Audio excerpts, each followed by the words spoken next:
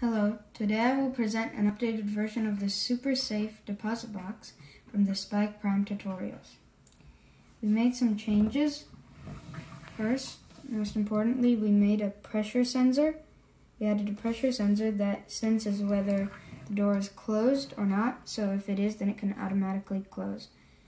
We moved this motor up to be able to connect the pressure sensor, and we used a lot of wire clips inside and outside to make it a little more neat. This here indicates whether it's opened, like right now, or closed. How you close it is you just hold it in,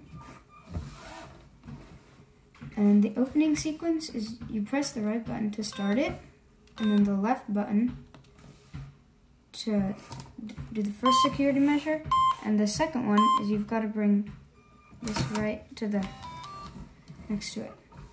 We made some security measures, so for example, right now you can't start the sequence, and also, like, if you close it and then open it, then it realizes, it checks again if it's closed, and if it isn't, then it uncloses itself. If you do it wrong, like if you wait too long for the 3 seconds, then it just restarts itself. And the good thing about this is that you can always redo everything, so it doesn't stop. Thanks for watching.